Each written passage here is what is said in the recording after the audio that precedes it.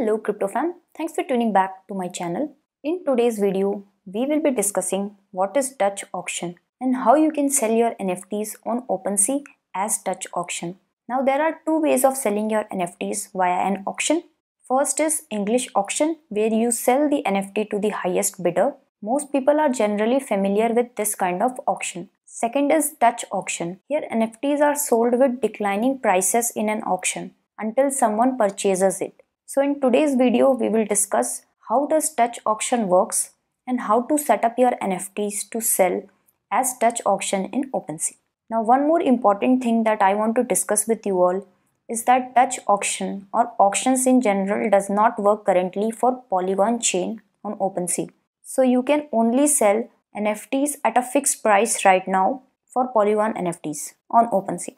So in nutshell, auctions currently work only for Ethereum NFTs.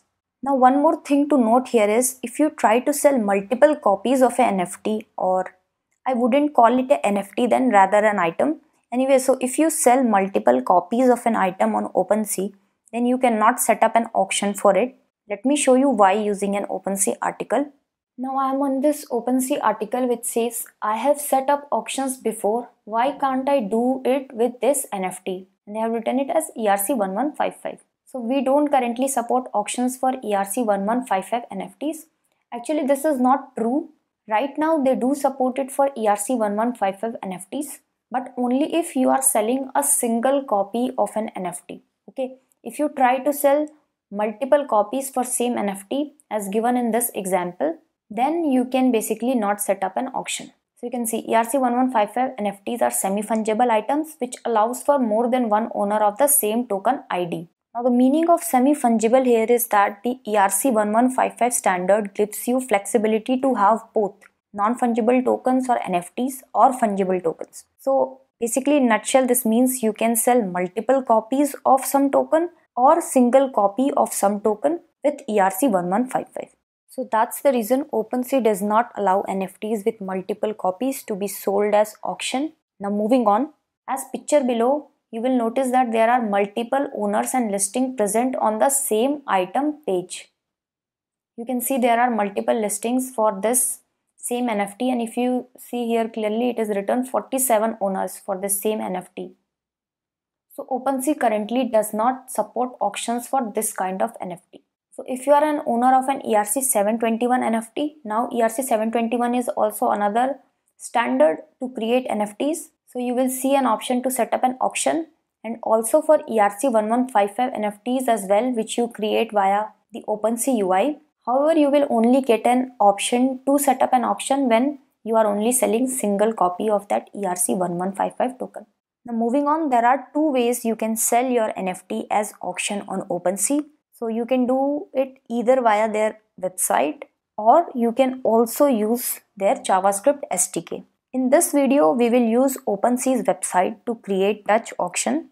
However, in our upcoming videos, we will also see how to sell NFTs as auction using Opensea's JavaScript SDK. So now let us create a new listing on Opensea, and then we will try to put this NFT up for a Dutch auction. So you have to go to opensea.io and you have to click on this create tab, and then let me select the image for my NFT, and name will be set. So if you don't know about these NFTs, I have created a bunch of these NFTs, and in my last video where I bulk uploaded it, not last video, it's few videos back. So I'll give you the link into the description if you want to check out my collection of Mandelbrot sets. And it is automatically selecting a collection. Okay, so now the supply is actually grayed out and I cannot edit it if you observe it.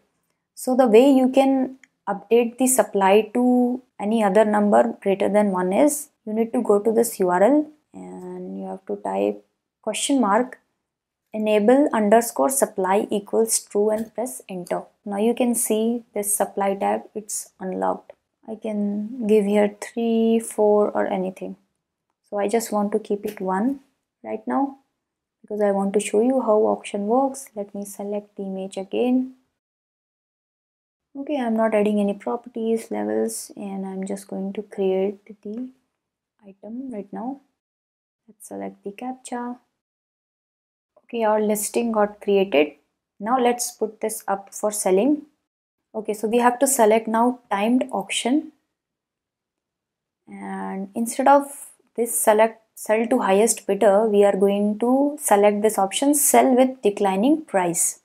Now we can set a starting price, and we can also set a duration and an ending price. So basically, let's say our bid starts at 2 ETH. Okay, and at the end of 3 days, or you can actually select any time that you want. Currently it is 5 to 8, but let's just say I select the ending date as 12. Okay, okay, now I have selected 22 days, and I say from 2 it should become 0.5 ETH. So gradually this price of 2 ETH is going to decrease slowly in the span of this 22 days, and ultimately at the end of 22nd day the price of this NFT will automatically be 0.5 until someone actually purchases it. So if it gets purchased at any point till the price is declining, then it will be sold out. Okay, so let me click on complete listing. Let's initialize the wallet. To set up the auction, we will actually need some gas fees, which I do not have currently right now in my Ethereum wallet. So I'm going to reject it. But this is how basically you can set up an auction, and you can put a NFT up for selling for a specific amount which decreases over time. So that is it for this video, folks. This is how Dutch auctions work.